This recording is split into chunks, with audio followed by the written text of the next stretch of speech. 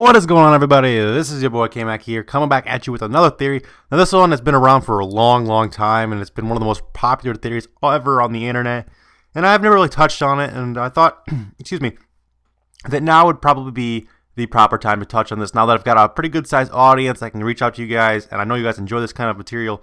So I thought I would just share this with you guys. I mean, you probably have seen some of these pictures. You may not have seen them all. I personally have not seen them all. Some of these were new to me, but for the most part, I've seen most of these. But I thought I would just share again to maybe some of you who have not seen this or you haven't seen it in a while, just to refresh this kind of in your brain. Just because it's kind of a fun theory. It's not really even really a theory. It's kind of, most of these are actually, you know, they're in the shows, they're in the movies, they're in the cartoons. And, you know, whether the theory behind it is they're trying to control little kids' minds into, you know, being whatever they want to be, having sex in their minds and violence in their minds at all times. But what we're going to get into today is, of course, Walt Disney, as you guys can tell. And this is the creator, Walt Disney himself, the creator of Mickey Mouse. Also voiced Mickey Mouse. Won many awards for this. Very famous, world-renowned guy. Actually, really cool guy as well.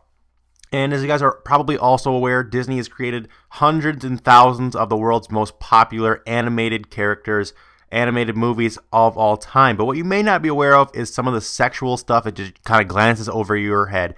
Now, first of all, we're going to see a scene here from, I believe this is Monsters, Inc. 1, and that is some fucked up shit there. Uncle Roger's giving it to mommy right there.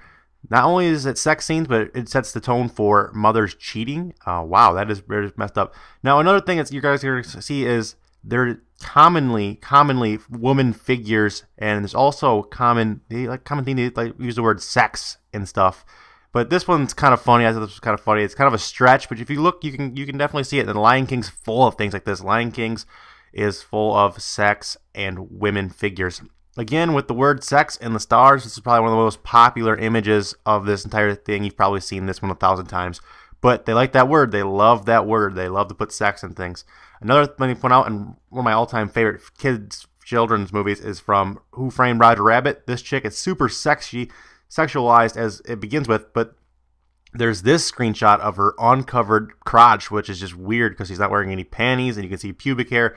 That is something that little kids do not need to be seeing for sure. Now, some of these things, Disney's also somehow in like always putting penises in things, but very subtly. They're very subtle about it. I'll give them that. They're very subtle, but there are penises everywhere in their movies and stuff and advertisements.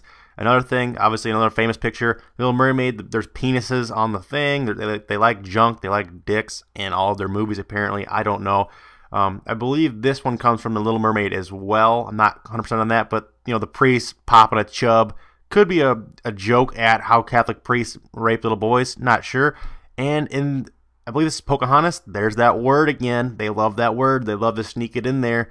They love to do that kind of shit. And in one of their most recent movies, also I've seen this movie, not really that recent, but they love that word. They really do. If you look for it, this one actually makes great sense. This one's actually a really good picture. They love that word. They love that sex word. And this is the most popular one of all time. This is actually in the movie. This is a still frame. It's actually in this movie. There were 2 years or whatever the movie's called from the late 80s and 70s. Actually, 2 frames of this back to back, boobs in it. Couldn't tell you why.